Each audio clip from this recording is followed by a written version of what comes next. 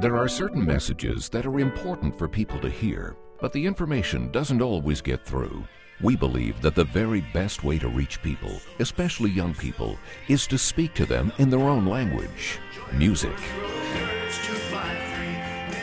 Every day is just great to look back, be like, I've done community college, I've done university, and now I'm going to be doing an Ironman home, so never give up.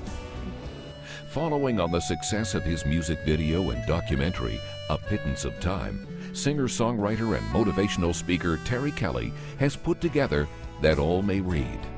It's a powerful documentary and standalone music video that tells the inspiring stories of people who were able to overcome their reading difficulties and improve their education, job prospects, and the lives of their families. I guess it gave me confidence to continue to study. I ended up finishing my BA, and I don't think I would have done that had I gotten those tools. Now the grade 5 student is smarter than you, so you better get a move on. They're all going to be past you, and you're going to be an old woman and still working dead-end jobs. So much that I've gained through reading that people have missed out on. And they'll be asking the questions, and I'll be able to answer their questions because I've read that information. My first goal was to write my stories to my children that year, and I did. I wrote a story to each one of my children, Amanda, Patricia, and Ursula. Just tell them how I feel and how proud I was that I could write this and tell them how I felt.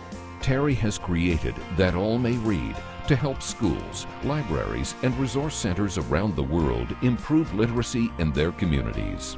If you're someone who is concerned about literacy in your own community, please visit our website at www.terry-kelly.com/TAMR and find out how to purchase literacy tools that use music and video to inspire people to improve their reading skills. That all may read.